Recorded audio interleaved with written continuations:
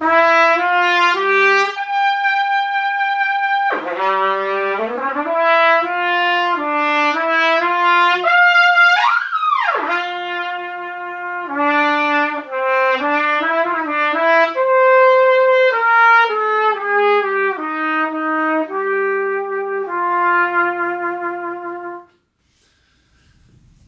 we are talking about aperture control.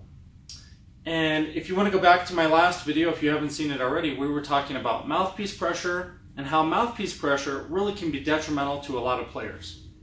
If you don't know the story, you want to go back and watch that video.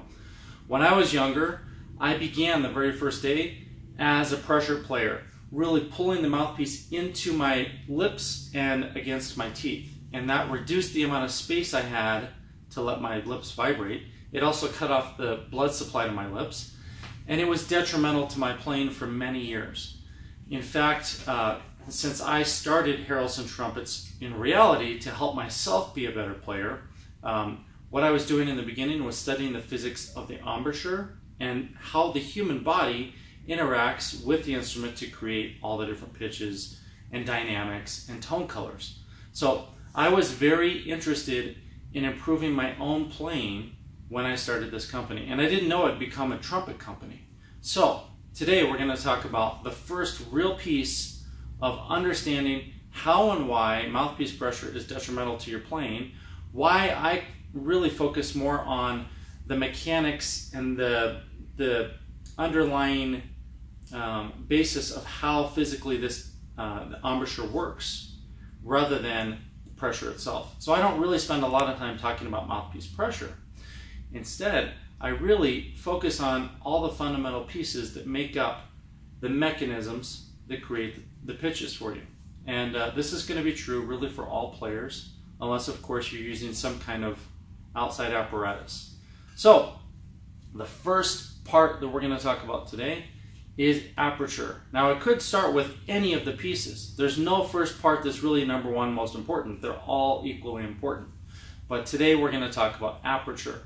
And we're going to define that because a lot of people may have heard it in passing or saw the word somewhere, but you don't really know what aperture is. And what I teach and what I've taught for 20 some years is aperture control embouchure.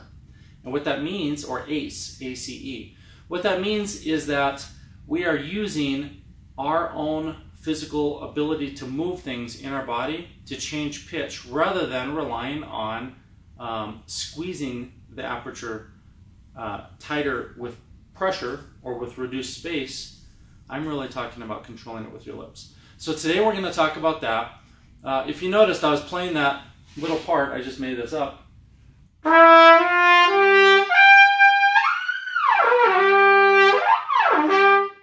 Moving up and down when I play that 8A.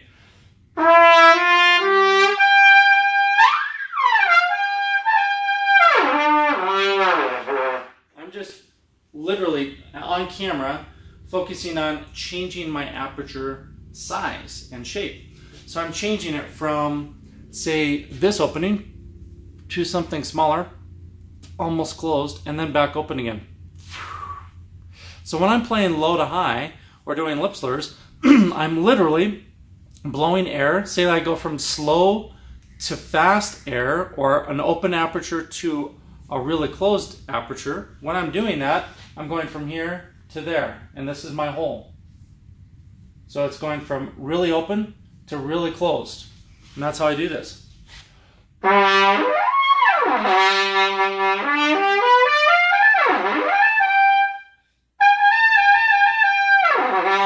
Just going from open to closed. That is aperture control. So I'm leaving enough space for my lips to be able to move, meaning the distance between my teeth and my mouthpiece is wide enough that my lips can then be moving around like this. And they are moving around like that, and I'm changing aperture size. I'm not going to tell you exactly how to hold your lips, but today's lesson, we're really talking about how we do that, and part of it is changing the aperture. Now, is air velocity part of that? Yes. Is the durometer or lip tension part of that? Yes. There are many other factors, and we're going to talk about them lesson by lesson and introduce them to you slowly so you start to understand these concepts. The reason we're doing that is because I have actually released everything all in one package video for 12, 13 years now, and most of you never watched the video because it was too long, you found it too boring, or you never found it, or if you did watch it, it was too much to digest all at once. I've given clinics and master classes on this topic for, let's see, the first one would have been in 1992, maybe? Yeah, 1992. So that's a long time ago, actually. So 27 years ago. And so this isn't something new, and it's really built on a lot of other players' techniques that I've learned and studying physics, the embouchure, brass acoustics, all those things. So I put all that together. Aperture control is the first thing we're talking about. There are many other pieces to the embouchure that have to be balanced. So don't think this is the only video or the only concept you need. This is just one little piece, and I'll give them all to you. If you want to learn them all right now today and you feel like you're ready, then look at my Trumpet Momentum series or watch one of my longer clinics on YouTube. So I want to thank you today. I'm going to demonstrate this one more time. I'm literally just changing the aperture size. That's all I'm doing.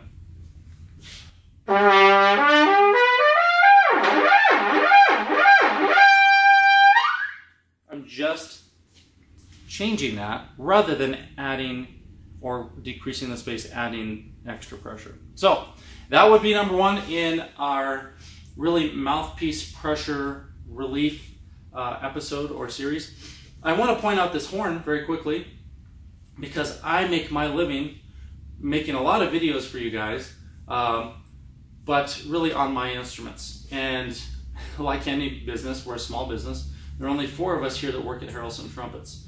And the 4 of us work really hard to provide the best quality and versatile solutions to you in terms of mouthpieces, mod kits, and full trumpets, and other things. So I want to remind you, we do have a really cool Kickstarter coming up for an accessory for Bach trumpets. You'll want to check that out because it's something all of you can use, and it's very inexpensive. It's only going to be the $10 to $20 range.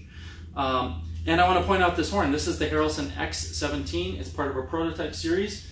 That is a really nice horn that is one of our lighter weight models.